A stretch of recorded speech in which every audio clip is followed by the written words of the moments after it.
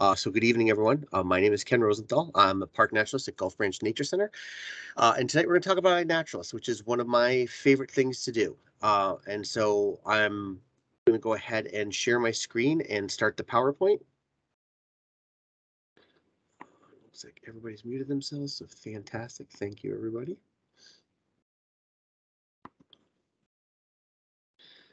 And let's get started. All right.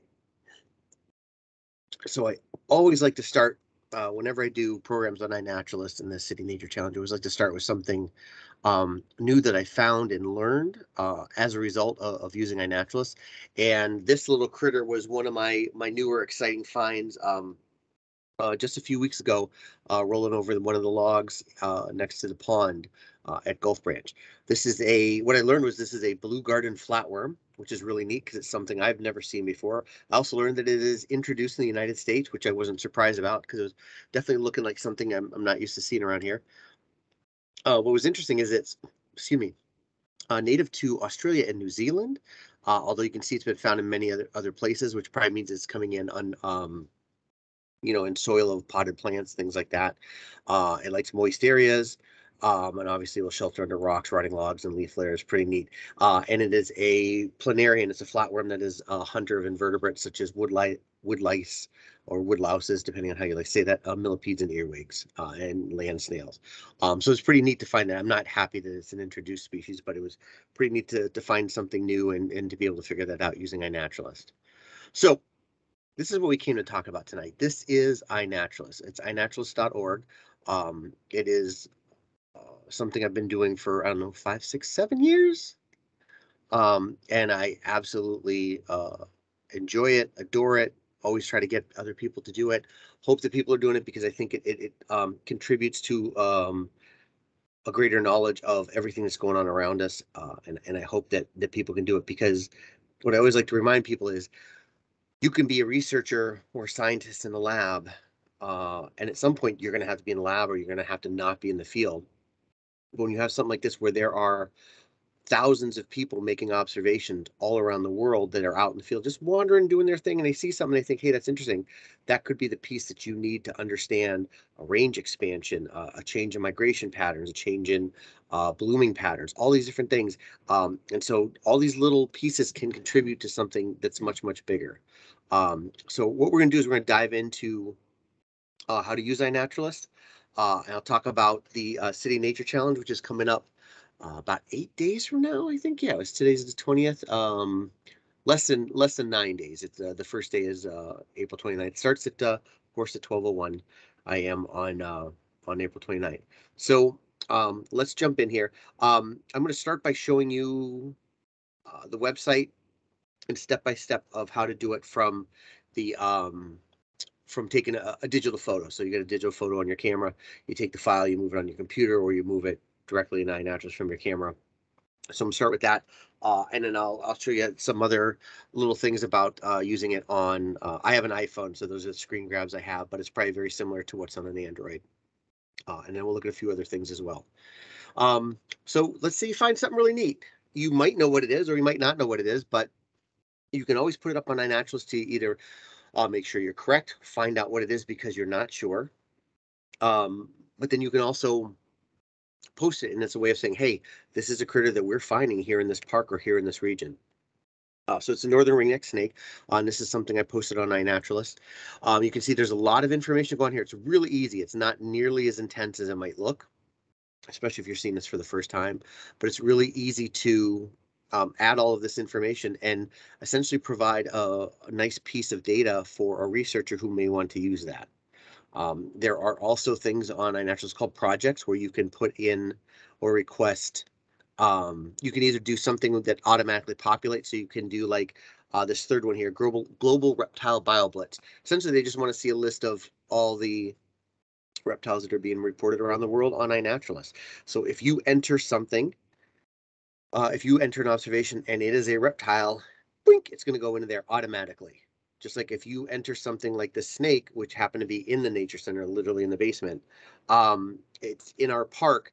anything within that geographic area, bink, automatically goes into biodiversity in Gulf Branch and Glebe Road Park. Some projects you have to enter manually, like Never Home Alone. I entered it in this because, again, the snake was found in our basement.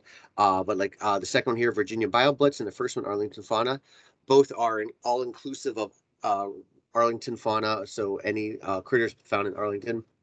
And then Virginia BioBlitz is everything that's been reported in Virginia automatically goes in there. So some really neat projects that you can contribute to. And you don't, and like I said, the only one I actually had to add was actually these last two, but I don't do this last one anymore because there's the Virginia BioBlitz. But Never Home Alone is one I like to add to. I think it's a really neat project, and I like to look to see what people are finding in their homes around the world. So it's a fun one to join and see what's going in there. And so I make the effort to add that one whenever I have something that goes in there. But generally, these first four, these were all auto-populated. They automatically went in. I didn't have to do any work. So it's really neat that just by contributing this one observation, I've contributed to these top four projects as well. And then here's the neat thing. When you submit something to iNaturalist, I always tell people it's kind of like Facebook for people that like nature. Okay, so there's no political commentary. There's no, here's what I had for dinner or dessert. There's no, if you're really my friend, you'll follow this and like this and repost this and mention my name. It's just posting a picture or posting a sound and getting other people to view it and hopefully agree with it or help you identify it or get it there. And what one of the goals is to get it to the quality grade, which is research. Research is fairly simple to get to. It's 2/3 of your the identifications on your observation agree. Okay, so I had said it was a ringneck snake. One other person said it was a ringneck snake. Boom, 2 out of 2 is 100%. So it goes to research grade. It's not going to be research grade with only one. There's got to be at least one more observation. Okay, if you have four identifications, but they're all four are different, or two are one and two are the other, it's going to stay as needs ID. It's not going to be to research grade yet. You can also see there's the word casual up here. Casual is usually reserved for things that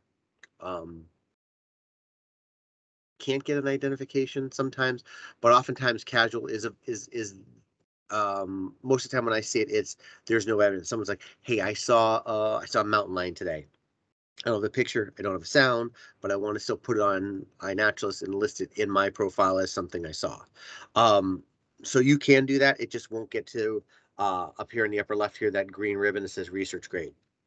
I'm not going to go over all the research grade qualifications here, but obviously you can see it looks like this is a pretty extensive list. It's a good list, but it's really easy to fill these out. Date specified, location specified, all these things. I'm going to go over that more later. I do want to point out here, organism is wild. You can put up critters that you see in a zoo or that are pets. You can put up plants that are in a garden, but you really should indicate that they are captive or cultivated. And then I don't know if it's going to be research grade if it says that, but this is, we probably would just check the thumbs down, would be my guess. I don't list those. It's not my interest or what I'm into. So I actually don't know what it would look like if it was there. But and then down here, evidence of organism, that's your picture, that's your sound recording, whichever the case may be. Once you get to research grade, now it can be featured on the Global Biodiversity Information Facility site. And that's really, really neat. And I'll talk about that in a little bit. I don't think it's my next slide. I think it's a little further into the thing, but this is really neat that it goes in there because this is where it becomes usable by researchers who may or may not be looking for information or data that could take years to collect. But if you've got a bunch of people out there already doing it, you can get that data much more easier and simpler. Oh, good, it is my next slide.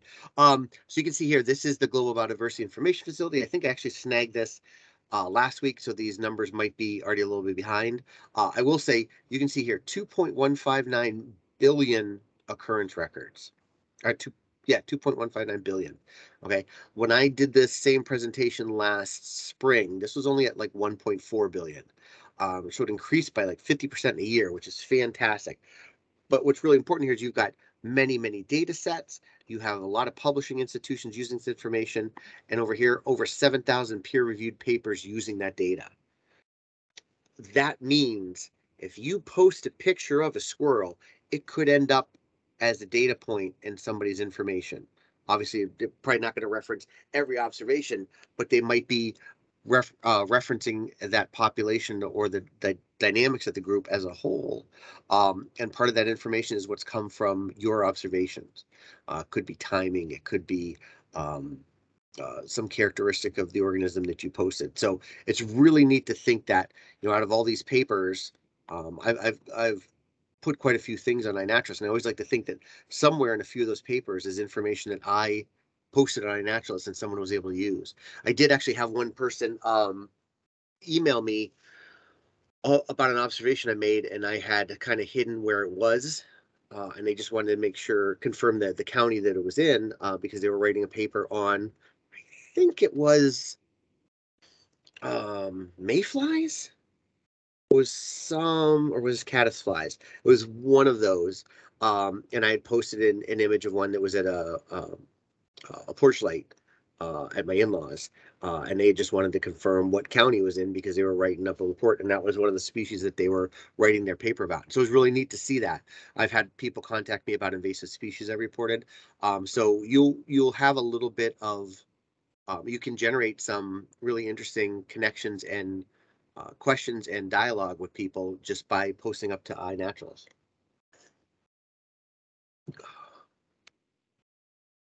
Oops, I think I clicked off. There we go. So, and you don't have to take a lot of pictures. I'll tell you, I take a lot of pictures. I like to, obviously I do programs like this, and so I like to have a lot of pictures and options available. But I just like to take pictures. I like to take pictures of the plants and the critters I've seen, and I like to know what I'm seeing, and it's become so much easier using iNaturalist, which is great. In this case, I happen to be kneeling here, taking a picture of some butterflies, which are Carner blue butterflies, which are on the, I think they're endangered or maybe just threatened, but they're on one of those lists, and it's you don't get to see these very often, so it's really neat to see several in one specific spot. But I'm taking pictures of butterflies.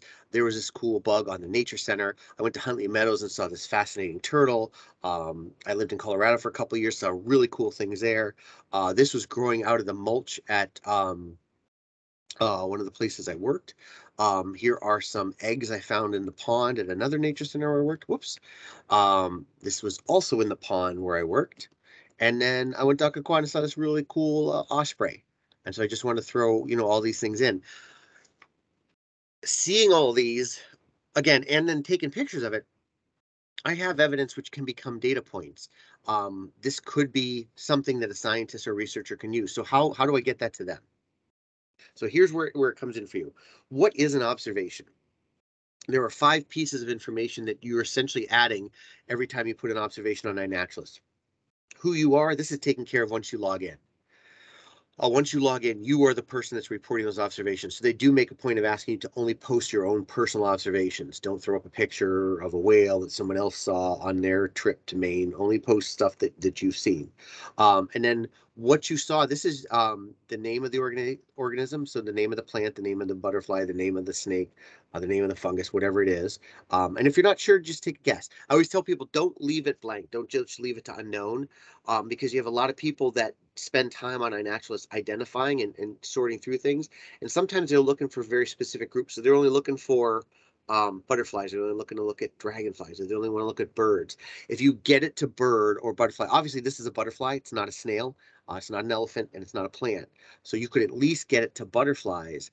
And then somebody who's interested in butterflies is more likely to see that because it's already classified at least that far down. So if at all that you can help it, don't ever leave anything at unknown, because you're going to get more answers and more hits on your observation when you at least get it that far down. When you saw it, just about any device that you're going to be using to take pictures probably records this for you, from our smartphones to our digital cameras. So ideally, you don't need to enter this, although if you have an older camera, it might still need to. Where you saw it, again, the same thing. If you enable your if you have GPS on your camera or your phone, you can enable that. I have mine enabled, so I don't have to do that anymore, because it used to be like scan, scan, scan all the way down from space to the region, and then find the park, and then find the area in the park. And so I use this because it does save some time. Although I feel like I got really good at finding places where I went from outer space. And then the evidence of what you saw. And again, this is obviously the photo or the sound recording that you're going to use. So let's look at one. I think we probably all know what this is, but this was a nice, simple one to take a picture of. Here's an eastern gray squirrel sitting on the fence at our pond.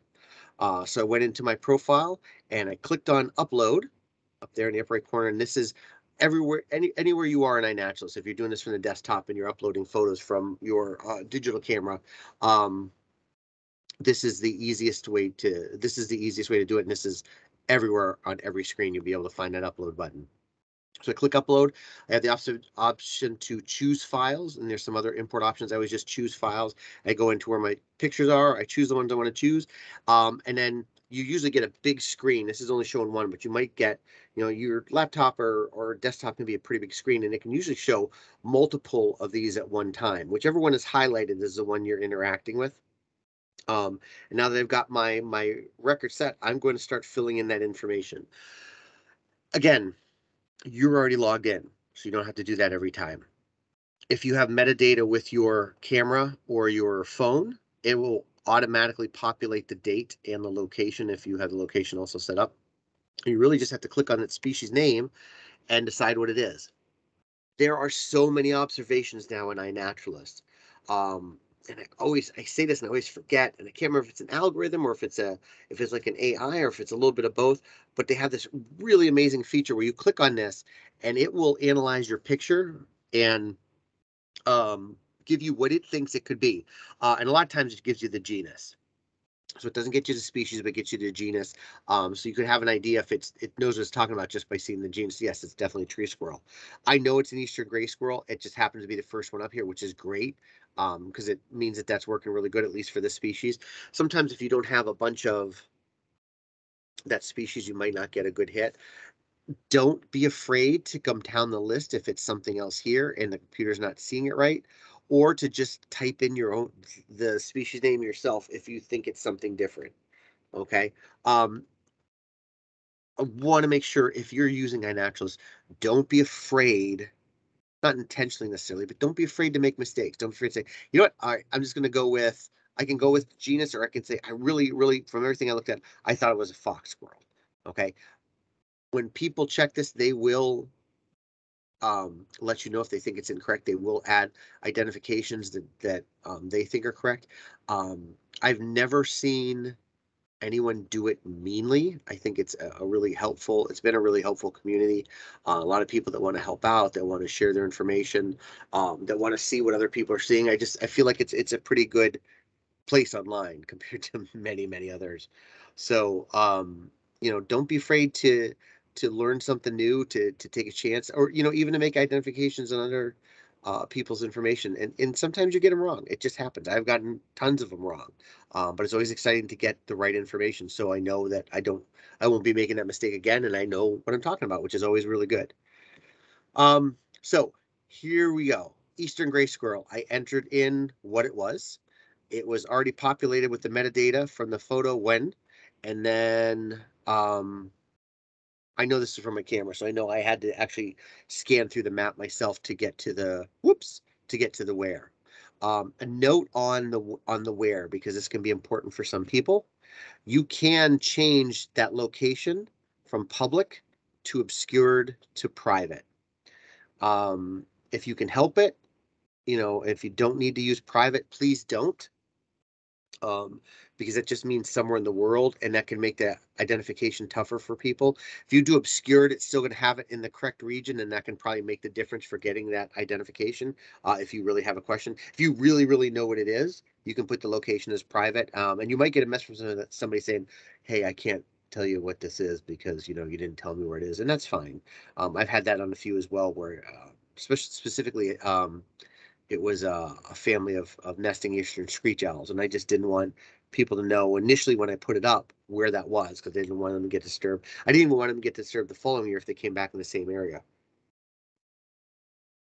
Some species are automatically obscured by a naturalist, which I think is great. I think eastern box turtle is an example of one that's just, they don't want people finding these and then going and picking them up.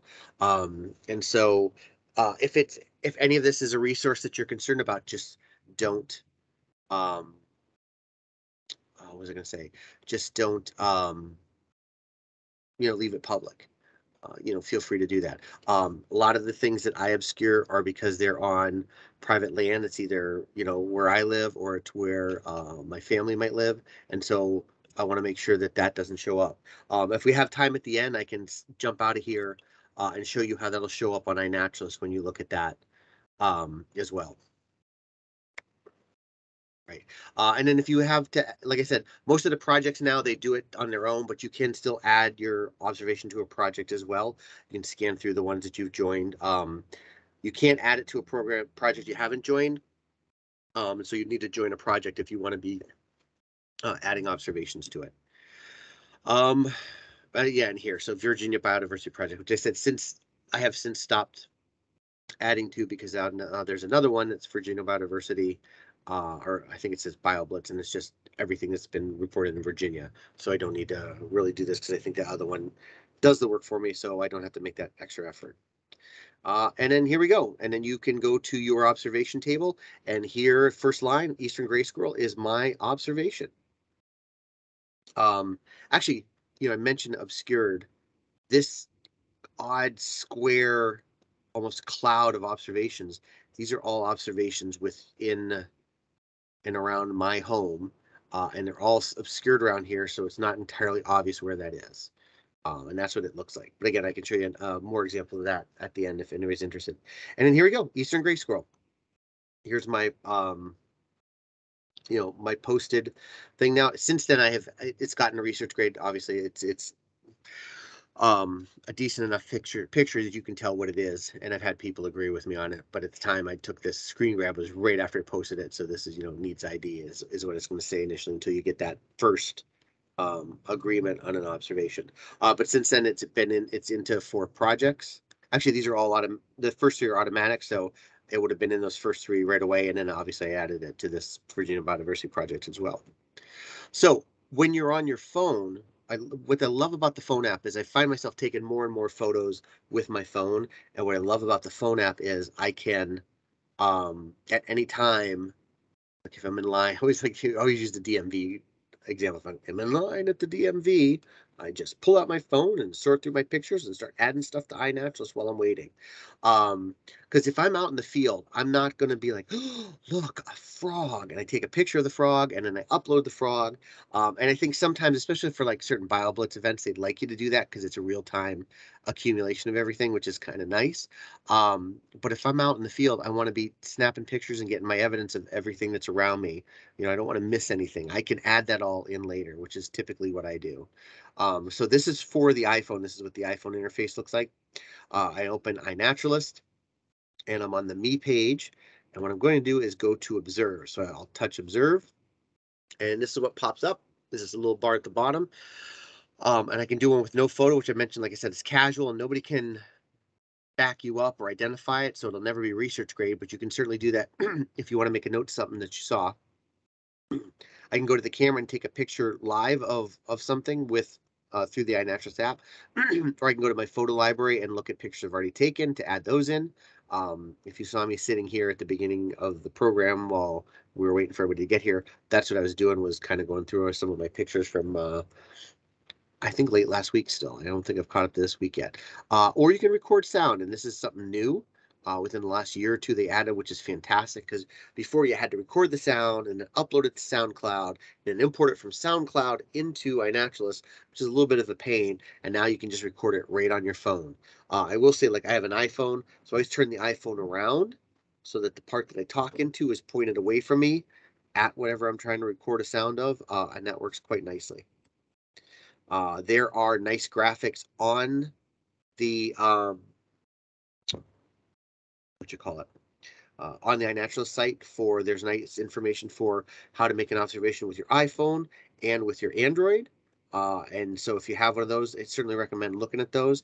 I will be doing a program in person on Saturday, April 30th, so a week from Saturday, at Gulf Branch, that you can sign up for. And we'll be doing some observations in person for the City Nature Challenge.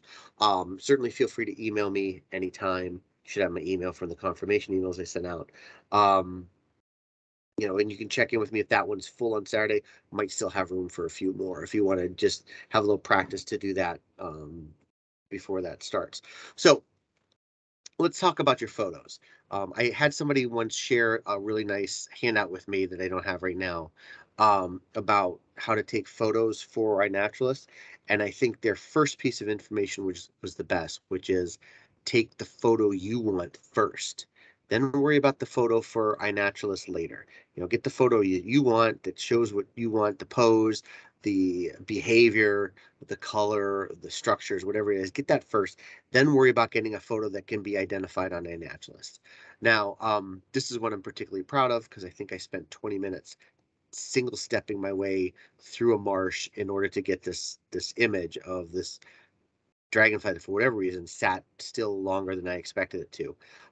This is a 12 spotted skimmer from Massachusetts. You can actually find these I've seen this in blue line, which is really, really neat. It's a very, very pretty dragonfly. I'm proud of this picture. I think it came out pretty well. This is what I'm always hoping for with my pictures. But I want to warn you, there is a lot of critters out there that no matter how good your photo, you still can't get to species. On the left is a moth. There are there's the Peterson guides to moths of the Northeast and Southeast are really nice. And I think they give you information on how to identify between the two species that's in the genus is Xanthotype. I don't know if I'm saying that right, Xanthotype. And in those guides, it'll tell you the difference. What I've read online several places is you essentially have to dissect their adult bits in order to actually figure out what kind of moth this is. It's pretty. Just want to take a picture of it because it's sitting on the wall of the nature center I was working at. I don't need to dissect it to get down to species. I can be happy with genus, and I want to make sure that everybody understands that sometimes, no matter how good your picture is, or maybe you didn't take enough angles or get enough different angles, you may not get to genus. And I want you to be okay with that because you can still find out and learn and see neat things by that, even if you can't get to a specific species. And sometimes, especially with insects, you won't get to a common name. You're just going to get a Latin name anyway. So be ready for that as well. And the bird on the right, hopefully most of you are like, what's a crow? Of course it's a crow. That one's real easy. Not everyone realizes we have American crow and fish crow in the region, and there's enough of a significant overlap in their sizes that despite what some birders have told me, it's relatively difficult, if not impossible, just to identify them by eye. So the best way to identify them is by call. And American crows are ah, ah, ah, ah, and fish crows go eh, eh. So it's a very nasally call. And so if you have that information, you include it like in the description when you write it in. You can say, I heard the call, I didn't record it. Or, if you record the call, then you get there automatically. But just a picture like this really shouldn't be able to tell you fish crow or American crow. I've had some people on iNaturalist like, that's definitely fish crow. And I'm like, you can't tell without a call. If I didn't put the information for the call in, it's just the genus is Corvus and that's where it's going to be. Sometimes you don't get exactly the picture you want, or you can't get close enough to that bird. There's still enough here to do an identification. I could have put the picture in. I think what I actually did was I cropped it and put a circle around it. So the circle certainly helps because now here it could have been the tree, it could have been the bird. Maybe I didn't even see the bird when I took a picture of the leaves of the tree. But what I want is the bird. So you can circle it, and you can also crop it and make it bigger. Once you have this image, you can see the orange bars on the wings. You can see the blue and the dark on the wings. You can see the really thick bill, and this is a blue grosbeak. And so even though it's not, this is never going to grace the cover of National Geographic, it's a picture that has enough information that you can get an identification out of it. And sometimes, no matter how far away it is, you know what it is. Look at that tail. It's a red tail on a hawk. It's a red-tailed hawk. I feel like I always tell people in hindsight, I wish I'd still crop this, just to because it's a lot of blue space and that doesn't need to be there. But I was still able to, post it, and you can see the two photos, both from the same distance. But I got research grade with both of these, with these images. So I still got where I wanted to be, and it still got added to some projects. Arlington, Virginia, Gulf Branch, and Birds of the World. So that's really, really neat. And so again, hopefully this information is helping someone. And I got to research grade and ended up at the Global Biodiversity Information Facility. Your pictures can be really not good, but they can be good enough to show the field marks you need to get an identification. I don't know that. I think actually I might have even been able to get away with just this one photo, but these three photos together, I was able to get an identification. You see the spotted breast, the dark line through the eye. You can see the coloration on the wings here. You can see kind of the two-tone bill. There's lightish pink in the middle, and it's got a dark tip here. And it's definitely shapes and looks like a shorebird, a spotted sandpiper. And so, there's, none of those are really, really great pictures. I was able to get an identification, and get it to research grade, and it ended up in a couple projects, Birds of the World and then Limestone Park in Alabama. So that's really, really, really neat. And again, I don't know if how much or if any of my stuff gets used, but I hope that I'm contributing to some bigger snapshot. When it comes to plants, it can be really helpful to get more than one part. Getting a picture of the flower may not be enough, but if you can get a picture of the flower, get a picture of the arrangement of the leaves, the shape of the leaves, even the venation, how these veins show up, how big this plant might be, that can make the difference too. Again, common milkweed is kind of an easy one, but even though I thought it was pretty easy to identify just from the photo of the flower, I included both of these photos to make sure I got a good ID. In this case, I was able to angle myself so that you could see the bark in behind the leaves of the tree. And that was another one I only needed one photo because I got the pieces I needed there as well. Sometimes if you've got a tree, especially if you're like in a field, and if you can get a picture of the entire tree, and get that shape, that could be help be diagnostic as well. But if you can get pictures of the leaves and picture of the bark, that's usually really, really helpful. Mushrooms are the same deal, okay? Not just a picture of the mushroom, but a picture of the side, the structure of the stalk, and even a picture of the gills underneath can be really, really helpful. Even with all three pictures, didn't get past genus, but Amanita is still pretty cool. And if you know anything about mushrooms, Amanita is a pretty big deal. It's definitely one you don't want to, certainly don't want to eat, and might not even want to touch. So it's still neat to find in one of the Amanitas in the park, even if I don't know which one it actually is. If you include a photo, I always recommend, if you can, crop it. I like to use Bug Guide. I actually cut my teeth. My first community science website I used a lot of and posted a lot too was actually Bug Guide. And I remember getting a couple of kind of pointed emails being like, you really need to cut, close in on the bug. And that's what they want. And weren't always nice. So I feel like there's a much nicer tone on there now than there was when I started doing it.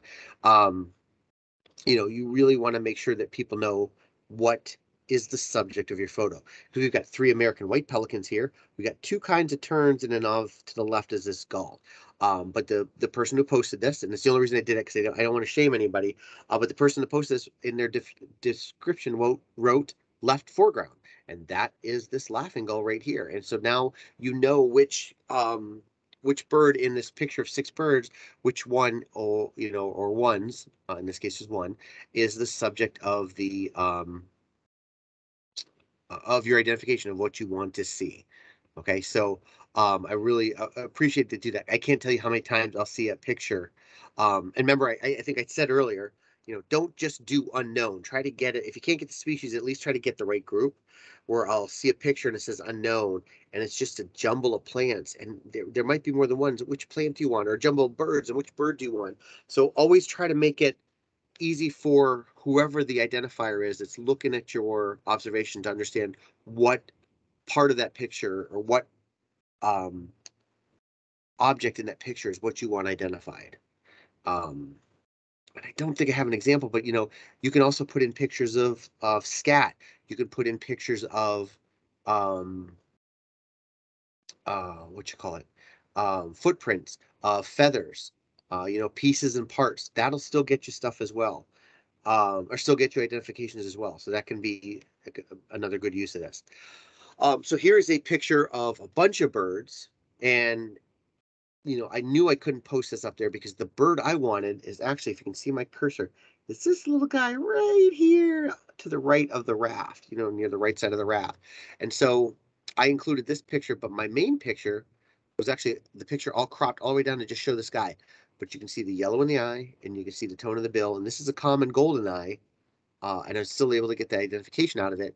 But I definitely had to crop down that picture in order for people to see what it was. I could have put a circle or an arrow there, but by cropping it, I was able to save it larger so you could see a little more of the detail. Again, not a great or even perfect picture, but enough to show the characteristics that someone would need to make that identification call. Um, so this is another photo I did use. There are like these two up here in the upper right are buffalo heads. There's one right here. Again, I'm hoping you see my cursor. What I was really trying to spotlight in this picture were these um, cousins of the Canada goose here, the brants, and then the scaup as well. So I cropped the picture, and then I made a copy of each picture with some circles to show which ones I wanted. So for one observation, I put this picture in with these two red circles and again the main picture, but I was indicating that these are the birds I want to identify. And then for another observation, I put this picture in with the circle around the scaup, but also still included this cropped version as well. So people knew, had a couple different ways to look at it, but I could also see exactly what I wanted as far as what I was identifying. I think my next slide is sound. And I don't think any of you can hear it because I don't know if I shared my sound. And let it play through the second call just in case you did. But again, you can record sound, and if you don't know, at least if you know it's a bird or it's a frog or it sounds like a cricket, give that a whirl and at least get that up there. I had an idea. I actually didn't know what this was, so I put birds. I was out in California at the beginning of December last year, a couple months ago, and so I knew it was a bird I didn't know and I'd never seen. So I was able to get a recording posted up. And then people told me later Buick's one, which turns out it was one I had seen. My first one had been like a day earlier, but I didn't know their call at all. So it was really neat to get that call on here. And now, I have that call that I can always come back to if ever I'm curious. And so I have a modest grouping of um, calls, but I really enjoy the audio ones I put up there because it's fun. It's just a little different from taking photos. Um, so again, you'll have a profile on there. You can have your name up on there and your username. You can be as cryptic as you want with that if you do or don't want to. If other people will find you, you have the opportunity to put a little uh, description of who you are here and what your interests are. And some people put a lot, some people put a little, some people don't put anything. It just says Ken Rosenthal is a naturalist! Exclamation mark. You can follow people to see what they're seeing, whether they're friends, colleagues, coworkers, people that do stuff in other areas. You can also and obviously then people can follow you. So you have a list of who's following you and who you're following. You can create a list at the bottom of favorites to show your interests. So they have some of these different ideas here for having your profile and making it a little more social media-esque and doing that. They have some chats to discuss different topics. But again, the main thing I do is I love putting my stuff up there to get identification and to hopefully again contribute to a bigger picture. We have several projects around the county. This is the project for Gulf Branch and Glebe Road Park. But there are 10 around the county.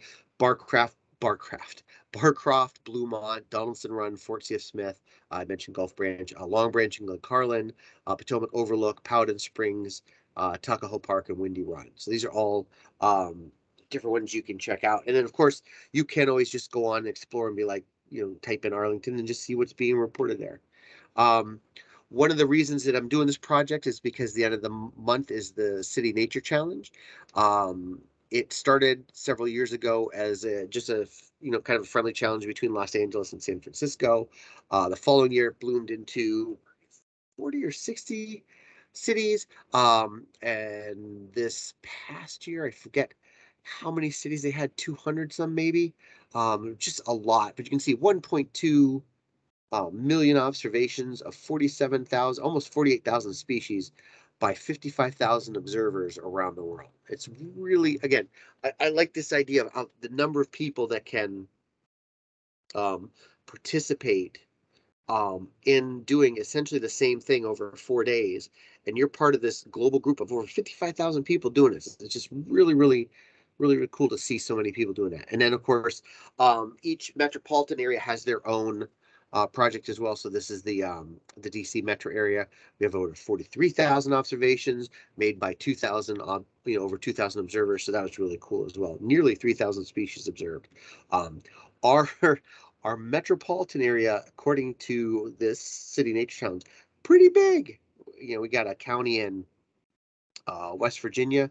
We got a few in Maryland. Obviously, we can't encroach on Baltimore. They have their own metropolitan area. But you can see we go down into Maryland over here as well, all the way down past Fredericksburg, out to Culpeper, nearly out into Winchester. So we do get some black bear sightings, among other really neat stuff in there. So there's a lot of area you can travel and still be contributing to our metropolitan area. So this year it is April 29th through May 2nd, and then from May 3rd through 5th or 7th. I don't remember the day, but no, I think the second is uh, Monday. May 2nd is Monday. April 29th is a Friday. So it's Friday through Monday, and then Tuesday through Thursday, they try to get as much identified as they can if what hasn't been identified yet. And then Friday, they tend to make an announcement of, the final numbers for everything. And they keep changing because more keep pouring in and identifications. And as identifications come in, it can change the number of species that are being seen there. You can join it. You don't have to. Every observation taken in all these different metropolitan areas around the world over these 4 days is going to be included, whether you're aware of it or not. And so, but certainly there are a lot of people that will be out there trying to make observations for this. So there will be a lot of things popping up on here, which is fantastic. And then of course here's ours. I copied this morning, so it's less than 12 hours at this point. It's probably 8 days, and what time is this? It's 8. It's probably down to about 4 hours and so many minutes. And again, you can join or not. You'll get updates if you're interested. But it's really neat to see how many people get out and do this. Here is the map of where we expect to get observations from. You can see North and South America are well represented. Pretty good patch in Europe, Southern Africa. There's a lot going on there, and there's some throughout Asia and even down into Australia, New Zealand. I have to say, one year they did. Someone from Antarctica made some observations, and it was so cool to see what they posted and went out and showed for those couple of days. They were able to find a little bit of free time and take some make some observations. So if nothing else, if you do this and you put a few things up, check out what's showing up from all these other areas around the world, because there's some really neat stuff. Things that you're obviously not going to see in Virginia. So it's kind of neat to see what other people are finding as well. And I like looking at some of the other projects. You can see here, the first two look like they're from Italy. The next one is Pennsylvania, and the third one I'm not exactly sure where where that would be. And so there's a lot of really neat places and a lot of neat biodiversity, and just cool to see what everybody's finding. So if you're going to do this, where should you go? Well, first of all, we've got tons of parks around here. As I mentioned, get 10 really cool spots that we're trying to get information of around Arlington. We'd love to see the numbers in all these projects go up. You can go to places like Huntley Meadows. Obviously, you can go out to Shenandoah. I showed you that map. That map is linked to the project site as well, so you can find that if you want. But you don't have to go really far. You can go to your neighborhood park. You can take observations in your house. And I think this is fantastic. Again, I mentioned this project earlier. You can find mice, pigeons at Home Depot, cellar spider and house centipede, camel cricket, all from our basement. Here's a garter snake that was hiding in our animal care room once. I once found a 4-foot rat snake in our nature center. That's another fun one as well. So you don't have to leave your house to add observations. And of course, you got spiders and other stuff that might come in as well. You can find very tiny plants all around lawns. A lot of these came from the edges of lawns. You've got one of the buttercups here. This is a bird-eyed Speedwell, if I remember correctly. This is one of the dead nettles. I think this is red dead nettle. Below it's henbit dead nettle. I think this is a potentia. This is one of the mock strawberries. This looks like creeping Charlie or ground ivy. And this is one of the dandelions. And take good pictures of dandelions, because there's more than one. They all look they all might look the same, but you want to get the leaf shapes in on your dandelions, and you'll see some different. You might find that you have a different kind of dandelion you're expecting. There's common dandelion, but we also get this one here has, I think, really triangular leaves. In the shape, and this is actually a red-seeded dandelion, which is kind of neat. It's something I stumbled on a couple years ago. So I love this quote from Albert Einstein. The important thing is not to stop questioning. Curiosity has its own reason for existence. I want to show you real quick. It's not iNaturalist and it's not the City Nature Challenge, but I want to make a mention of eBird. I do a lot of birding, so I do a lot of posting to eBird as well of my bird sightings. Cornell Labs sponsors this. They have I don't know how long eBird has been around, but my guess is there are a lot of birders that took the time to put all their old bird lists in. And so there are probably decades of records in here, and they can use this data to make some really neat stuff.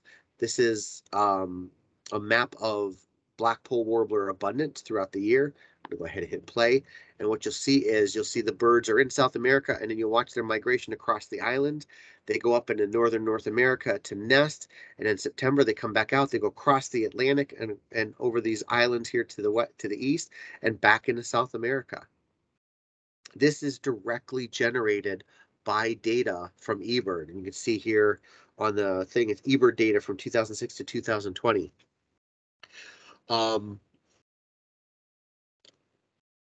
I don't know. I don't know how to say. I don't know how it comes across, but I feel so like I was involved in something to see this piece of data and know that some of these observations. I started again. Obviously, Northern Virginia. This is the only. I never saw black poles before living here, and obviously I could have in other places. But to see those observations down here and know that I've probably contributed a little bit of that relative abundance data there is just it's just fascinating. They had this for so many birds. In fact, one of the things they recently released is this map. Each of these dots is a composite of one species. So it's kind of like the center of the range for these species, but it shows how these species of birds move around on North and South America throughout the year. So as the colors are changing to show the date, the months, which you can see down in the bottom left. But it's showing some that go pretty far and some that don't go. But there's 118 species represented by these dots in this graph. And again, this is generated from all the data that comes in from birders who voluntarily share their uh, bird list and what they see throughout the year. And so it's really cool. And I know, I was reading the list, and several of these species I have, I've seen some more than others. And so it's just really neat to think that not just myself, but anybody that's contributed to eBird has contributed essentially to this graphic, which can then be used to educate people and show people the interconnectedness of birds. Just not, in our hemisphere, obviously, but they can generate data like this on bird species all around the world. So to me, this is the kind of thing that if you're out and you're going to take a few pictures and you can do this as well, it's certainly worth doing, and it adds to our scientific knowledge of the natural world around us.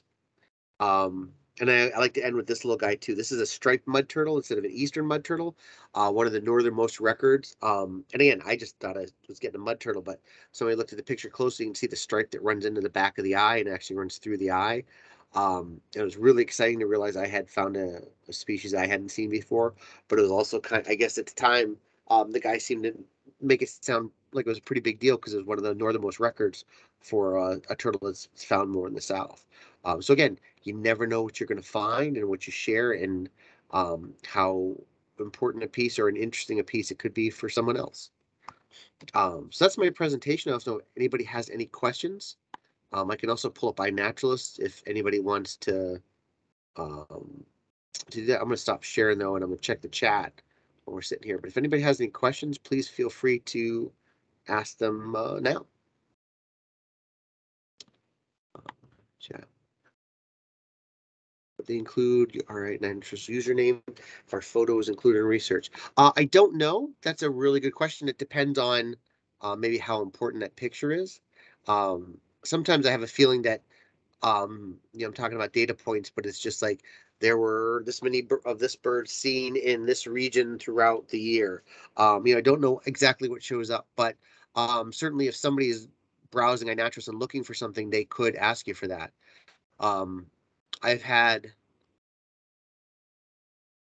at least one. I had a couple pictures, one off Bug Guide and one off iNaturalist used in publications. People requested, probably because I'm not a a regular photographer, and they're like, "Hey, bet you this guy will give it to us for free," which I did. I just got my name in a magazine, so that was pretty neat. And they did, ask how I wanted that information shown.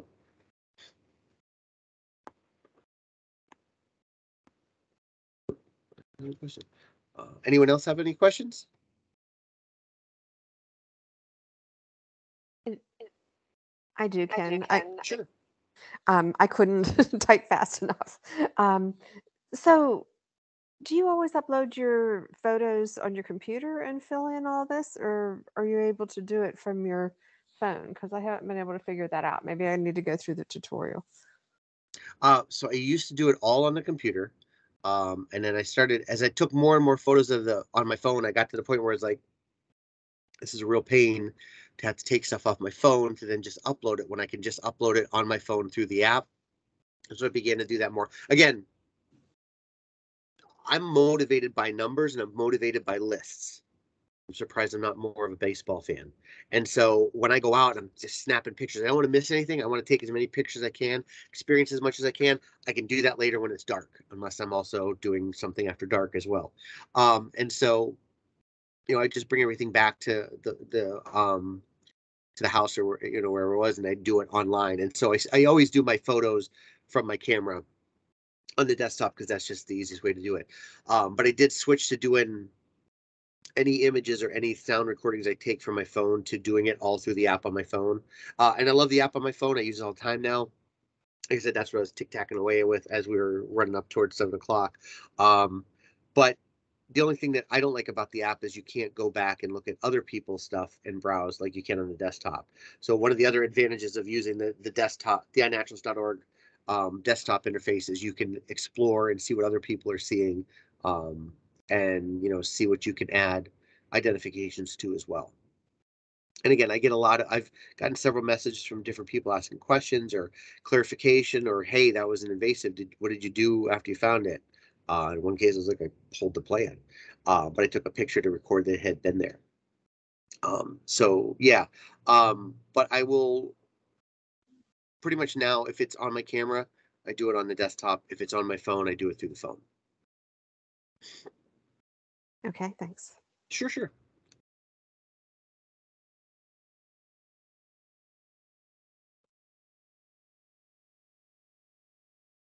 Any other questions?